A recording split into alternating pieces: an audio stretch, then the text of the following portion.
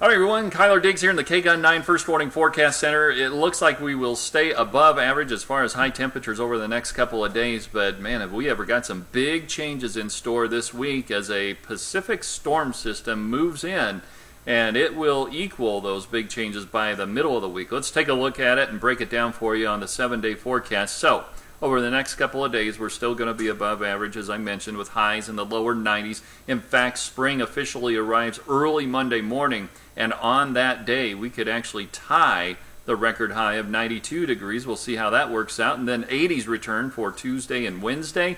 Breezy to windy conditions come back to the area, and that will usher in much cooler air and even a slight chance of showers late Wednesday into early Thursday.